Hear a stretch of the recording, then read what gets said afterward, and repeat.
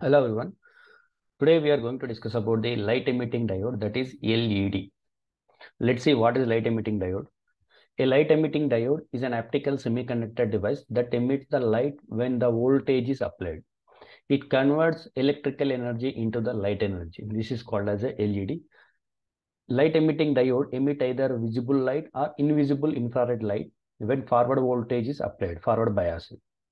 The LEDs which emit the invisible infrared light are used for the remote controllers. Okay, this is about the LED. If you see the LED symbol, this is the symbol of the LED which is having the anode as well as a cathode.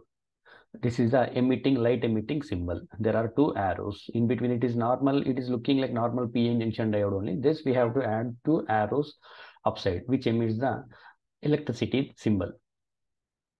It's quite comparable to the normal general purpose diode, with the only big difference being its capability to emit the light in the different colors. It is same as PN junction diode only, but one extra capability is which emits the light in the different colors. The two terminals, anode and cathode of the LED, when connected to the voltage source in the correct polarity, may produce the lights of different colors as per the semiconductor substance used in it. Here, this is a light emitting diode. If you see the biasing here, we are giving the supply positive to the P-type semiconductor and the negative to the N-type semiconductor. Okay. Now, here we are, as it is forward positive is connected to P-type semiconductor and negative is connected to N-type semiconductor. That's why it is called as a forward bias of the light emitting diode. A light emitting diodes are semiconductor light sources that combine a P-type semiconductor and with a N-type semiconductor with a large electron concentration, but in the P-type larger hole concentration. Applying a sufficient forward voltage will cause the electron and holes to recombine at the junction and releasing the energy in the form of light. Here, if you see the in P-type, the majority carriers are holes, and in N-type, majority carriers are electrons. These holes and the electrons combine together, the recombine at the PN junction and releasing the energy in the form of light. That is the main principle of the light emitting diode. Here, positive charge carriers from the P-type and negative charge carriers from the N-type recombine together at the junction, and this releases some energy in the form of light. Releasing the energy in the form of light. Compare with the conventional light sources, the first it convert electrical energy to the heat and then it convert into the light. That is a normal light sources. But in case of the LED, light emitting diode, it converts electrical energy directly to the light, delivering a efficient light generation with little wastage of the electricity. That's why we will get the less electricity bills if we use the LED bulbs. In the LED, it convert directly to the electrical energy to the light energy only. That's why the wastage of the electricity is very less compared to the normal electrical lights. In the normal electrical light, first it will convert into heat energy. After that, it is converted into the light energy. But in case of LED, it will directly convert electrical energy to the light energy only. That's why the electricity consumption is very less in case of light emitting diodes.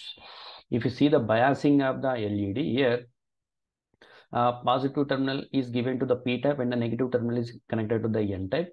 The safe forward bias rating of the most of the LEDs are in between 1 volt to 3 volt, and the forward current rating is from 20 milliamperes to the 100 milliamperes. This is the safe voltage and current ratings of the light emitting diodes. However, if the voltage applied to the LEDs increased to the value greater than 3 volts, the depletion region in the LED breakdown and the electric current suddenly rises. This sudden rise in the current may destroy the device. If we increase the voltage beyond 3 volts, the depletion region decreases and the current increases drastically suddenly.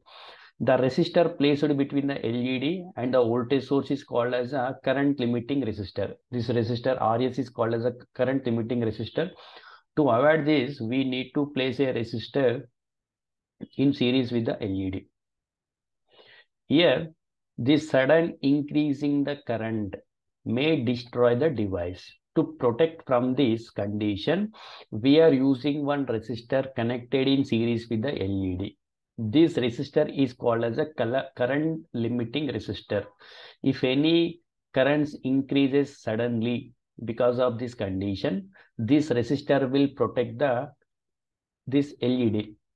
Okay, from the overcurrents, this resistor will be protected. This resistor will be protect the LED from the overcurrents.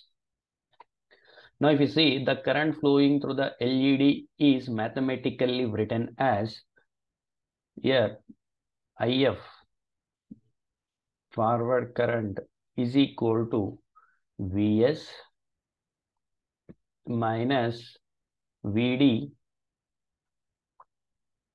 divided by Rs. Okay, it is Vd.